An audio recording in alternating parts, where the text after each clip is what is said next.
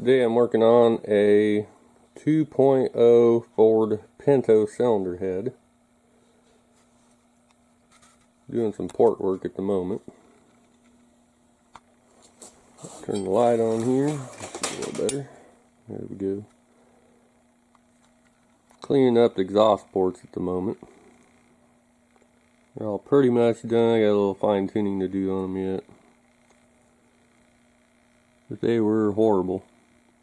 And I'll show an intake and you'll get an idea of how horrible the exhaust was.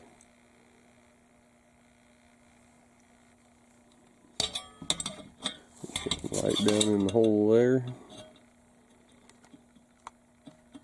You can see that big ridge around the guide. Maybe just the light sit still. There we go. Get this pointed in the right direction. You can see that big ridge around there. And there's a pretty good ridge around here too. But I would say the exhaust was worse. But anyways, you can see I streamlined the exhaust guide. Cleaned up all those ridges so it flows a little better. And I still need to do the intakes. You can see all that nasty casting flash down in there. If I learn to run the camera, you can see the casting garbage hanging off the guide on that intake. And that intake. Stupid thing. Maybe I need to learn to run a camera. And the last intake. And they got some ridges around them. Not too terrible on the intakes. Exhaust was way worse. Do have another cylinder head here on the floor. That's the one that was on the vehicle, which it's a little sandrail buggy. If you go back in my videos, I have some footage of it racing at the local 8th mile track. And it was doing some smoking out the exhaust. And I thought maybe pull the cylinder head off. And I got a looking at it. Didn't look too bad, just, visually looking at it. But when I took the valves out, the guides were pretty shot in them. And also, I found a crack in the cylinder head. Show that or not. This junk in here. Flop her down on the floor.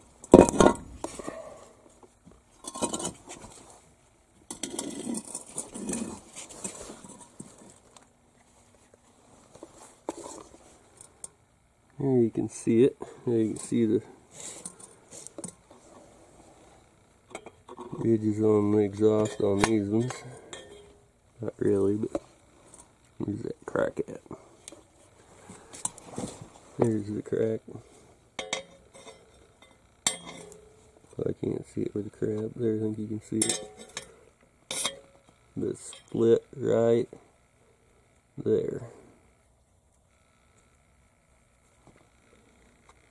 And you can start to see it in the seat. Right there.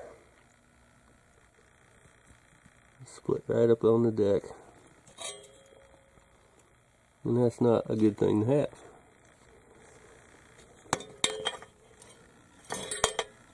Focus. And I have the best lighting here. So.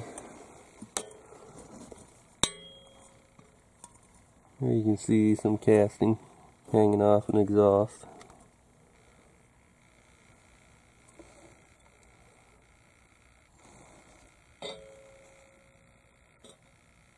I believe he said he did this back in the 90s, probably the mid-90s. I don't know how much it was ran.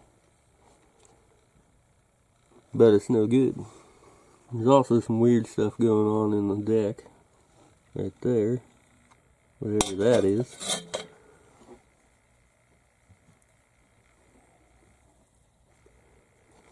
my engine is turbocharged. To me, maybe it was trying to, was detonating or running lean. Looks like maybe it was eating a trail across the deck. A little weird over there too, but might just be a scratch, who knows. Anyways, this cylinder head's junk. Iron for the iron pile. We got another one we're working on. They say the exhausts are pretty much done. A little fine tuning to do on them. I need to do the intakes. Then we'll do a valve job because the seats are horrible.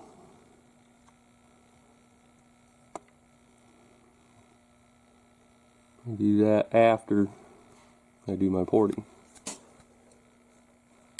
Valves have already been ground.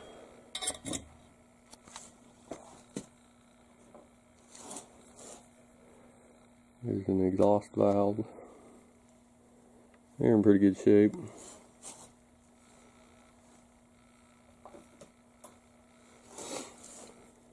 There's an intake valve. Looks like I smudged it there. Anyways, they're ground, they're ready to go. I guess I'll get back to it here. I'll show you the intakes when I'm done with the intakes. Now I've gotten a little further on this pinto head. Got the intakes ported. Bowl blending. Exhausts are done. Just a angle valve job on them.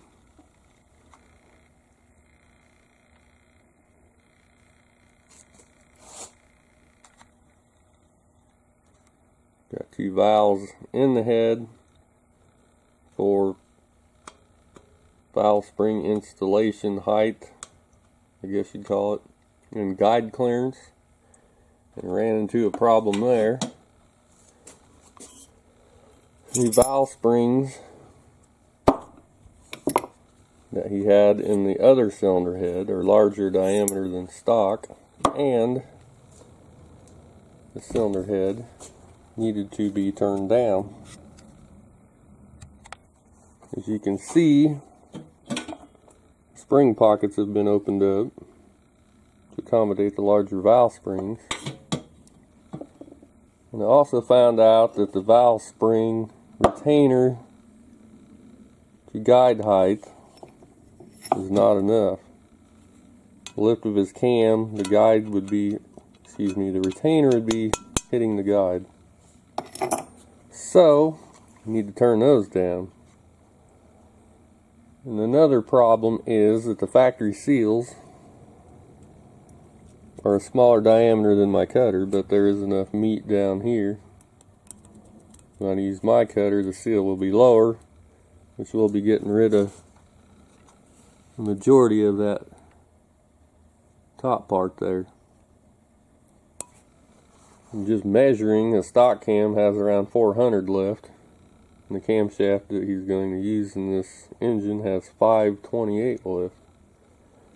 So that's what? 128 thousandths difference. So we should be good to go. Seals are on order. Probably be here on the weekend. And I cannot do anything until I get those seals. So that should do it for now.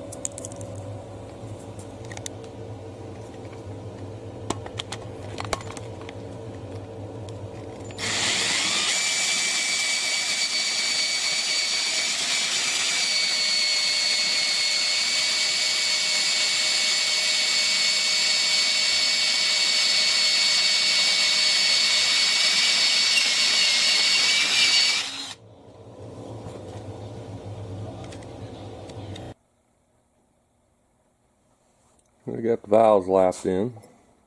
You can see that. It's intake. That's the exhaust. You see on the seat. Shine a little light on it. Where it's lapped, and I got the seals. So now all you do is final clean and assembly. And it should be good to go. Well, the cylinder head's all together. Valves, springs, seals, locks should be good to go. There's the underside. See, the head was shaved. Valve job is performed. With the porting done, but a little too difficult to show that now. We'll have to contact the owner so he can come get it. That should do it.